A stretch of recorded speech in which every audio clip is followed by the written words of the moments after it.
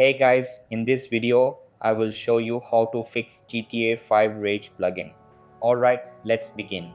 So, the first thing that you want to do is go to your search bar and type in virus and threat. Over here, click on the system setting that shows up. After that, open the Rage plugin. Then locate the plugin which is in the game directory. Over here, I have GTA 5 installed in Steam, so I will open Steam, then Steam Apps, and then Grand Theft Auto. After that, double click on the Rage plugin hook. Then it will pop up in Windows Defender. Over here, click on that and you will see a drop down. After that, click on Allow.